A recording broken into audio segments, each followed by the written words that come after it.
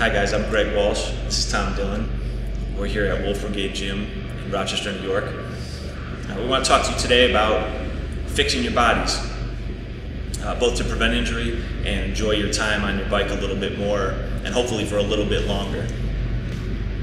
Something I've always wished I got cued into a little earlier was the idea of not just waiting for an injury to happen, but making sure my body was ready for it by moving correctly and keeping my body in the proper positions.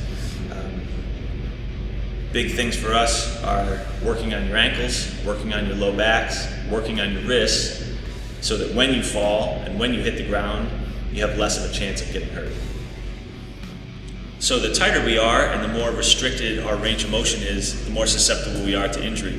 One way we can start unwinding our calves and ankles is propping up on something like this. Tom's going to wind his foot up on this post, get his heel as close as he can to the post, and then lead in with his hip.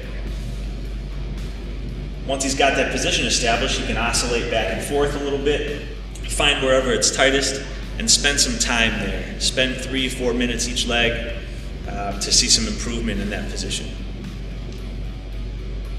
Thanks to Kelly Starrett and his mobility project, we've learned that you can fix most of the issues your body is having, as long as it's not a serious injury, with a couple simple tools. These are just lacrosse balls you can get at any sporting goods store. Our recommendation would be to get 3, tape 2 of them together and keep one single. What we've got Tom doing now is his feet are propped up on a box. He's going to find the spot underneath him that's tight, and he's going to brace up into a good position. So don't just lay passively on the ball. Tighten everything up, find the spot that hurts, and spend some time there until that spot seems to be making some progress, and then move it somewhere else. This is a great way to prevent further injury when your back is already tight and hurt. With the double lacrosse balls, we can start that underneath your back with one on each side of your spine. Spend 3, 4, or 5 minutes down there until you make progress. We can also weight that if you're not seeing change with the unweighted version. You can also start anywhere from your neck down, spending adequate time loosening up the entire back.